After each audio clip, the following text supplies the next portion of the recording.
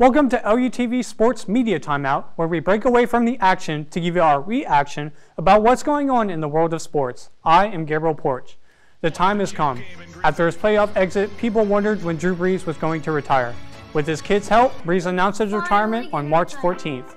Since Brees entered the NFL, he has set records, even broke his own a few times, played in 13 Pro Bowls, won a Super Bowl, and Super Bowl MVP. He has made a name for himself on and off the field. Before Brees arrived at New Orleans, they were affected by Hurricane Katrina, and he got to work right away partnering with Operation Kids to help rebuild New Orleans and instantly become a hero for the fans. In 2010, Brees led the Saints to win their first Super Bowl. This win gave the Crescent City a much-needed reason to celebrate. And even though his career did not end the way he wanted, Brees' legacy will always be the love he had for New Orleans, from changing the culture of the team to the behind-the-scenes moments of unity. That's it for the Media Timeout. Thank you for joining us on LUTV Sports. For more sports news and insight, be sure to like LUTV News on Facebook and follow us on Twitter.